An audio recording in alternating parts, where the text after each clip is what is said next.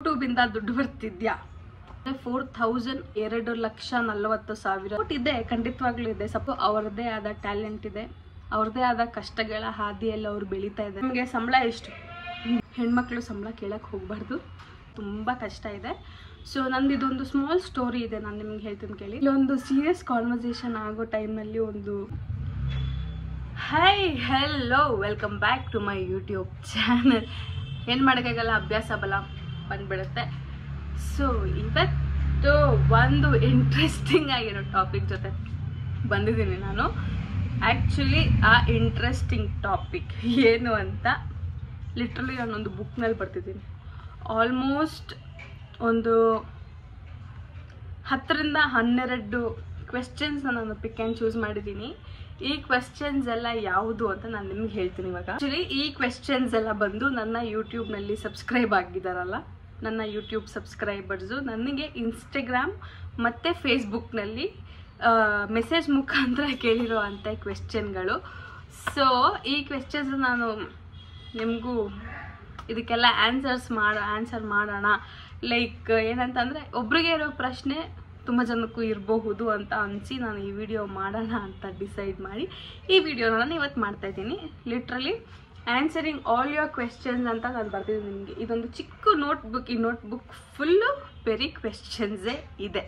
Actually ನಿಜ ಹೇಳ್ಬೇಕಂತಂದರೆ, ನಾನು ಈ ಮೆಸೇಜ್ ನಾರ್ಮಲಾಗಿ ಫೇಸ್ಬುಕ್ನ ಅಷ್ಟೊಂದು ಯೂಸ್ ಮಾಡೋಲ್ಲ, ನಾನು ಆನ್ಲೈನ್ ಅಷ್ಟೊಂದು ಹೋಗಲ್ಲ. ಸೊ ಈ ಕ್ವೆಶ್ಚನ್ಸ್ ಎಲ್ಲ ನೋಡಿ ಲಿಟ್ರಲಿ ನಾನು ಓಪನ್ ಮಾಡಿದ ತಕ್ಷಣ ಇಷ್ಟೊಂದು ಮೆಸೇಜ್ ಬಂದಿರೋದನ್ನ ನೋಡಿ ನನಗೆ ನಿಜವಾಗ್ಲೂ ಶಾಕ್ ಆಯಿತು. ಇಷ್ಟೊಂದು ಪ್ರೀತಿ ಕೊಡ್ತಾರೆ, ಅದಕ್ಕೆ ನಿಮಗೆಲ್ಲರಿಗೂ ತುಂಬ ಥ್ಯಾಂಕ್ ಯು. ಟೈಮ್ ಮಾಡಿಕೊಂಡು ನನ್ನ ವೀಡಿಯೋಸ್ನ ನೋಡಿ ನಿಮ್ಮ ಕ್ವೆಶ್ಚನ್ಸ್ನ DM ಮಾಡಿದಾರಲ್ಲ, ಅದಕ್ಕೆ ನನಗೆ ತುಂಬ ಖುಷಿ ಇದೆ. ತುಂಬ ಕ್ವೆಶ್ಚನ್ಸ್ ಬಂದಿದೆ, ಅದರಲ್ಲಿ ನಾನು ಕೆಲವೊಂದು ಕ್ವೆಶ್ಚನ್ಸ್ನ ಪಿಕ್ ಆ್ಯಂಡ್ ಚೂಸ್ ಮಾಡಿ ಇವತ್ತು ನಾನು ಆನ್ಸರ್ ಮಾಡ್ತಾ ಇದ್ದೀನಿ. ಆಲ್ಮೋಸ್ಟ್ ಒಂದು 10 ರಿಂದ 12, ಇಲ್ಲ ಅಂತಂದ್ರೆ ತುಂಬ ಲೆಂತಿ ವಿಡಿಯೋ ಆಗಿಬಿಡುತ್ತೆ ಅಂತ ಒಂದು 10 ರಿಂದ 12 ಮಾತ್ರ ತಗೊಂಡಿದ್ದೀನಿ. ಸೊ ಅದರಲ್ಲಿ ಫಸ್ಟ್ ಕ್ವೆಶ್ಚನ್ ಯಾವುದು ಅಂದರೆ, ನೀವು ಯಾವ ಕ್ಯಾಮ್ರಾ ಯೂಸ್ ಮಾಡ್ತಾ ಇದ್ದೀರಾ? ನಾನು ಯಾವ ಕ್ಯಾಮ್ರಾನು ಇವಾಗ ಸದ್ಯಕ್ಕೆ ಯೂಸ್ ಮಾಡ್ತಾ ಇಲ್ಲ. ನಾನು ನನ್ನ ಮೊಬೈಲ್ನಲ್ಲಿ ವಿಡಿಯೋ ಎಡಿಟ್ ಮಾಡ್ತಾಯಿದ್ದೀನಿ, ಮೊಬೈಲ್ನಲ್ಲೇ ಎಡಿಟ್ ಮಾಡ್ತಾಯಿದ್ದೀನಿ, ಮೊಬೈಲ್ನಲ್ಲೇ ರೆಕಾರ್ಡ್ ಮಾಡ್ತಾಯಿದ್ದೀನಿ. ನಾನು ಯೂಸ್ ಮಾಡ್ತಿರೋ ಫೋನ್ iPhone 13. ಸೊ ಇದರಲ್ಲೇ ಸಿನಿಮ್ಯಾಟಿಕ್ ವ್ಯೂ ಅಂತ ಒಂದು ಕ್ಯಾಮ್ರಾ ಆಪ್ಷನ್ ಇದೆ, ಅಂದರೆ ಫೀಚರ್ ಇದೆ. ಅದರಿಂದ ನಾನು ರೆಕಾರ್ಡ್ ಮಾಡೋಕ್ಕೆ ಸ್ಟಾರ್ಟ್ ಮಾಡ್ತೀನಿ. ಇದರಲ್ಲಿ ಇನ್ನೊಂದು ಏನು ಡಿಸ್ಅಡ್ವಾಂಟೇಜ್ ಅಂದರೆ, ಸಿನಿಮ್ಯಾಟಿಕ್ ವ್ಯೂ ಅಲ್ಲಿ ನಾವು ಝೂಮ್ ಮಾಡೋಕ್ಕಾಗಲ್ಲ. ನಾನೇನಾದರೂ ಝೂಮ್ ಮಾಡಬೇಕಂತಂದರೆ ನಾರ್ಮಲ್ ವೀಡಿಯೋ ರೆಕಾರ್ಡಿಂಗ್ ಏನು ಆಪ್ಷನ್ ಇದೆ ಅದರಲ್ಲಿ ಹೋಗಿ ಅಲ್ಲಿ ರೆಕಾರ್ಡ್ ಮಾಡಿ ಝೂಮ್ ಮಾಡಬೇಕಾಗುತ್ತೆ.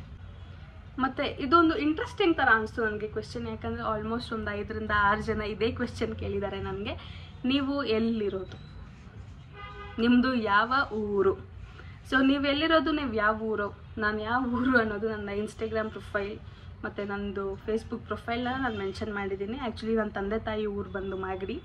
ಸೊ ಮೂಲತಃ ನಾವು ಮಾಗಡಿಯವರು, ಬಟ್ ನಾನು ಹುಟ್ಟಿದ್ದು ಬೆಳೆದಿದ್ದೆಲ್ಲ ಬೆಂಗಳೂರಿನಲ್ಲೇ. ಇವಾಗಿರೋದು ನಾವು ಬೆಂಗಳೂರಿನಲ್ಲೇ. ಇದಕ್ಕಿಂತ ಡೀಟೇಲ್ಸ್ ಹೇಳಬೇಕಂದ್ರೆ ಬೆಂಗಳೂರು ಸುತ್ತಮುತ್ತನೇ ಇದ್ದೀವಿ. ಸೊ ಇನ್ನೊಂದು ಕ್ವೆಶ್ಚನ್ ಕೇಳಿದ್ದಾರೆ, ನೀವು ಸ್ಟೂಡೆಂಟಾ ಅಂತ. ಸ್ಟೂಡೆಂಟ್ ಆಗಿದ್ದರೆ ಚೆನ್ನಾಗಿರ್ತಿತ್ತು ಅಂತ ನನಗೂ ತುಂಬ ಆಸೆ ಇದೆ. ಬಟ್ ಖಂಡಿತವಾಗ್ಲೂ ನಾನು ಸ್ಟೂಡೆಂಟ್ ಲೈಫ್ನೆಲ್ಲ ಮುಗಿಸಿ ಇವಾಗ ನಾನು ವರ್ಕಿಂಗ್ ವುಮೆನ್. ಸೊ ಇನ್ನೊಬ್ರು ಕೇಳಿದ್ದಾರೆ, ನಿಮ್ಮ ಮುಂದಿನ ಟ್ರಿಪ್ ಎಲ್ಲಿಗೆ ಅಂತ. ಆ್ಯಕ್ಚುಲಿ ನಾನು ಮಾಡಿರೋದು ಒಂದು 2 ಟ್ರಾವೆಲ್ ವ್ಲಾಗ್ ಮಾಡಿರ್ತೀನಿ. ಆ್ಯಕ್ಚುಲಿ ಆ ಟ್ರಾವೆಲ್ ವ್ಲಾಗ್ ಮಾಡುವಾಗ ಅದು ನಾರ್ಮಲೇ ಒಂದು ಮೆಮೊರಿಗಂತ ತೆಗೆದಿದ್ದು ವಿಡಿಯೋ. ನಾನು ಆ ವೀಡಿಯೋಸ್ನ ಯೂಟ್ಯೂಬಲ್ಲಿ ಅಪ್ಲೋಡ್ ಮಾಡ್ತೀನಿ ಅಂತ ನನಗೆ ಐಡಿಯಾನೂ ಇರಲಿಲ್ಲ.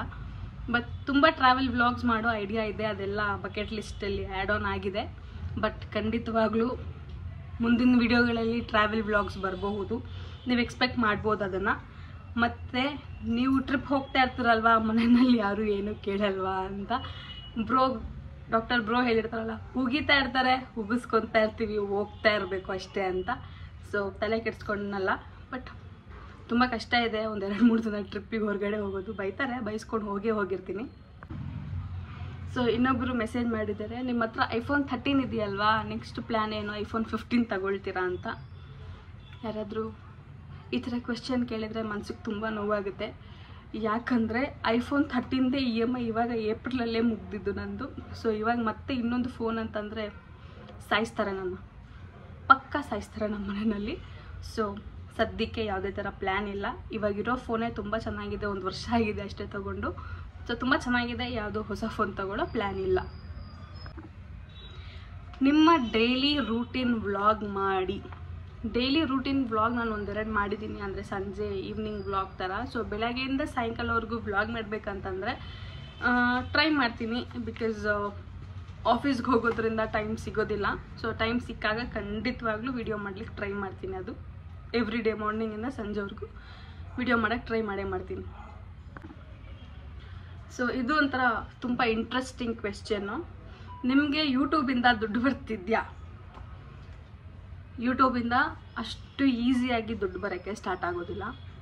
ದುಡ್ಡು ಬರಬೇಕಂದ್ರೆ ಯೂಟ್ಯೂಬ್ನಲ್ಲಿ 1,000 ಸಬ್ಸ್ಕ್ರೈಬರ್ಸ್ ಆಗಿರಬೇಕು, ಮತ್ತು 4,000 ಅಂದರೆ 4,000 ಅವರ್ಸ್ ಗಂಟೆಗಳ ಕಾಲ, 4,000 ಗಂಟೆಗಳ ಕಾಲ ವಾಚ್ ಟೈಮ್ ಆಗಿರಬೇಕು. ಅಂದರೆ ನಾನು ಮಾಡಿರೋ ವೀಡಿಯೋಸ್ನ ನೀವೆಲ್ಲರೂ 4,000 ಅವರ್ಸ್ ಅಂದರೆ 4,000 ಅವರ್ಸ್. ಸೊ ಮಿನಿಟ್ಸಲ್ಲಿ ಲೆಕ್ಕ ಹಾಕೋತಾದ್ರೆ 2,40,40,000 ನಿಮಿಷಗಳು ನೀವೆಲ್ಲರೂ ನೋಡಿರಬೇಕು.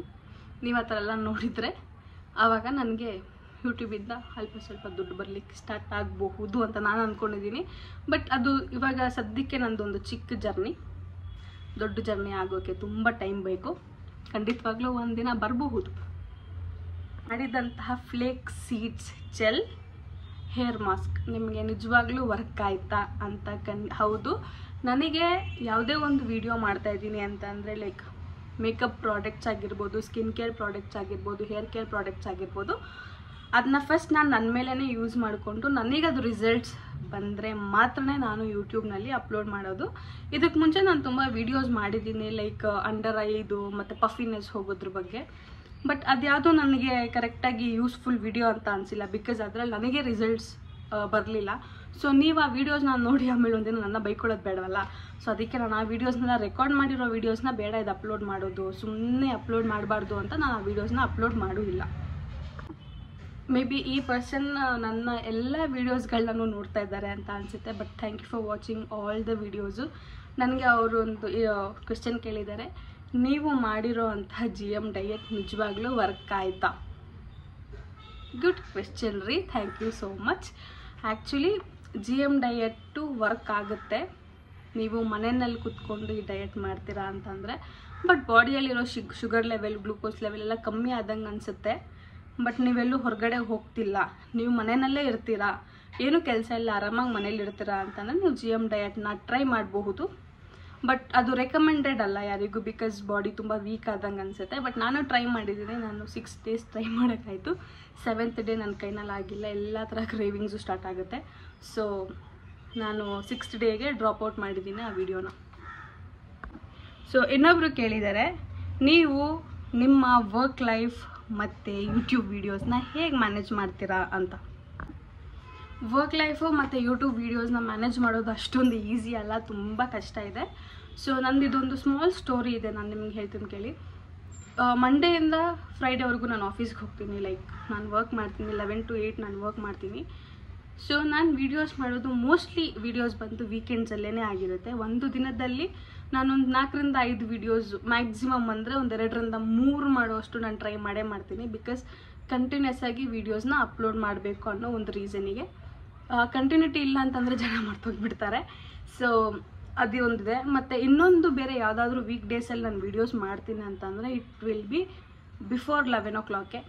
ಬಿಕಾಸ್ ಆಮೇಲೆ 10 o'clock ಮೇಲೆ ನನಗೆ 11-10 o'clock ಮೇಲೆ ನನಗೆ ಯಾವುದೇ ಥರ ವೀಡಿಯೋಸ್ ಮಾಡೋಷ್ಟು ಟೈಮ್ ಇರಲ್ಲ. ಬಿಕಾಸ್ ನಾನು ಅಕೌಂಟ್ಸ್ ಫೀಲ್ಡಲ್ಲಿ ವರ್ಕ್ ಮಾಡ್ತಿರೋದ್ರಿಂದ ತುಂಬ ಬ್ಯುಸಿಯಾಗಿರ್ತೀನಿ ಟಿಲ್ 8 ಗಂಟೆವರೆಗೂ.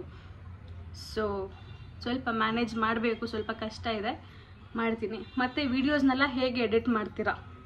ಸೊ ನಾನು ನನ್ನ ವೀಡಿಯೋಸ್ನ ಎಡಿಟ್ ನನ್ನ ಮೊಬೈಲ್ನಲ್ಲೇ ಮಾಡ್ತೀನಿ. ನಾನು ಇನ್ಶಾರ್ಟ್ ಅನ್ನೋ ಅಪ್ಲಿಕೇಶನಲ್ಲಿ ಎಡಿಟಿಂಗ್ ಅಥವಾ ವಾಯ್ಸ್ ಓವರ್ ಮಾಡಬೇಕು ಯಾವುದೋ ಒಂದು ವೀಡಿಯೋಗೆ ಅಂತಂದರೆ ಅದು ರಾತ್ರಿ 8 ಗಂಟೆ ಮೇಲೇ ಸ್ಟಾರ್ಟ್ ಆಗುತ್ತೆ. ಊಟ ಎಲ್ಲ ಆದಮೇಲೆ ಸ್ಟಾರ್ಟ್ ಆಗುತ್ತೆ.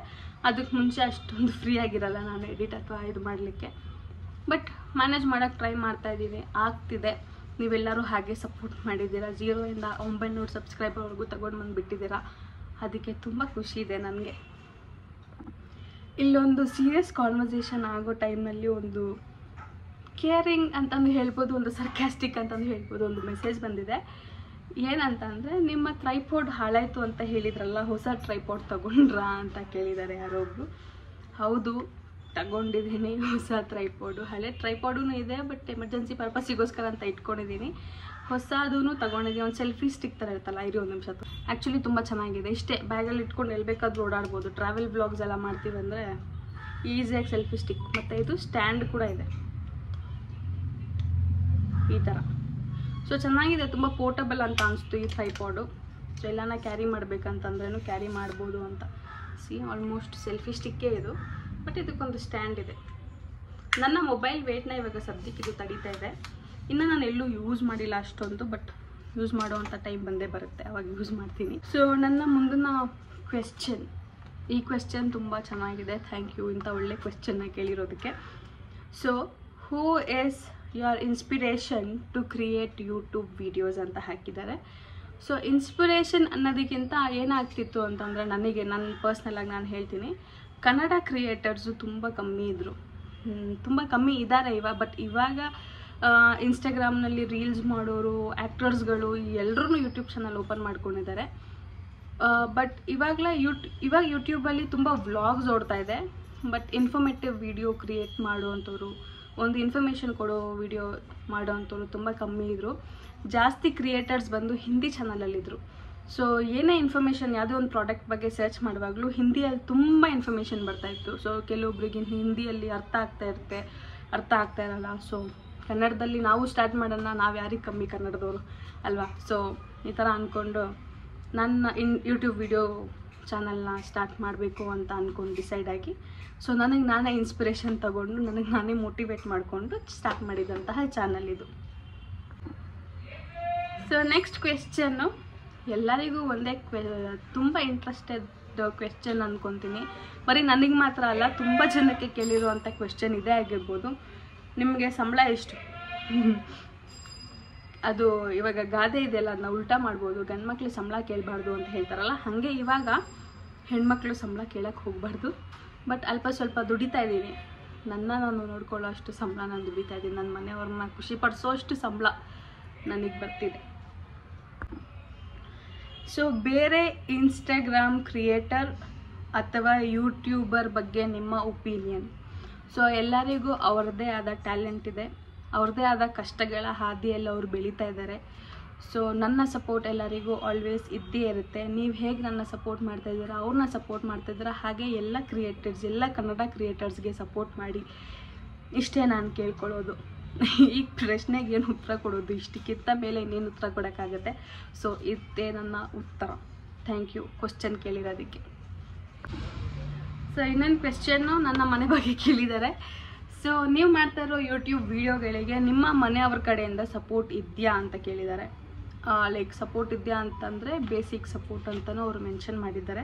Like video edit ಮಾಡೋಕ್ಕಾಗಿರ್ಬೋದು, video ತೆಗಿಯೋಕ್ಕಾಗಿರ್ಬೋದು, ideas ಕೊಡೋಕ್ಕಾಗಿರ್ಬೋದು. But ನಮ್ಮಮ್ಮ ಯಾವಾಗಲೂ ಒಂದು ಹೇಳ್ತಾರೆ, ನಮ್ಮ ಮನೆಯಲ್ಲಿ ಏನಿದೆಯೋ, ನಮ್ಮ ಹತ್ರ ಏನಿದೆಯೋ ಅದನ್ನೇ ಜನಕ್ಕೆ ತೋರಿಸಿದ್ರು ಖುಷಿನೇ. ನಾವು ಹೊಸದಾಗಿ ಏನೇ ತೊಗೊಂಡು ಬಂದು ತೋರಿಸ್ಬೇಕನ್ನೋದು ಅವಶ್ಯಕತೆ ಇಲ್ಲ. ಸೊ ಮನೆಯಲ್ಲಿ ನೀನು ಅಡುಗೆ ಮಾಡ್ತೀಯ ಅಂತಂದರೆ ನನ್ನ ಮನೇಲಿ ಮಾಡೋ ಅಡುಗೆ ಇನ್ನೊಬ್ರು ಮನೇಲಿ ಮಾಡೋ ಥರ ಇರೋದಿಲ್ಲ.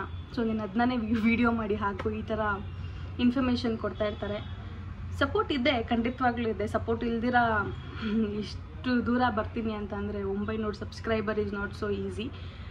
ಬಟ್ ಅದಕ್ಕೆ ನನಗೂ ಖುಷಿ ಇದೆ, ಅವರಿಗೂ ಖುಷಿ ಇದೆ. ಬೇಗ 1000 ಸಬ್ಸ್ಕ್ರೈಬರ್ ಆಗ್ತಾರೆ ಅಂತ ನನಗೂ ಎಕ್ಸ್ಪೆಕ್ಟೇಷನ್ ಇದೆ, ಎಲ್ಲರಿಗೂ ಇದ್ದೇ ಇರುತ್ತಲ್ಲ. ಸೊ ಆ ಥರ. ಸೊ ಇವತ್ತಿಗೆ ಈ ಕ್ವೆಶ್ಚನ್ ಆ್ಯಂಡ್ ಆನ್ಸರ್ ವೀಡಿಯೋನ ಇಷ್ಟನ್ನ ಮಾತ್ರ ಪಿಕ್ ಆ್ಯಂಡ್ ಚೂಸ್ ಮಾಡಿದ್ದೀನಿ. ನಿಮ್ದು ಯಾವುದಾದ್ರೂ ಕ್ವೆಶ್ಚನ್ಸ್ನ ನಾನು ಮಿಸ್ ಮಾಡಿದರೆ ಮೇ ಬಿ ಫ್ಯೂಚರಲ್ಲಿ ಇನ್ನೊಂದು ಕ್ವೆಶ್ಚನ್ ಆ್ಯಂಡ್ ಆನ್ಸರ್ಸ್ ವೀಡಿಯೋ ಮಾಡ್ತೀನಿ.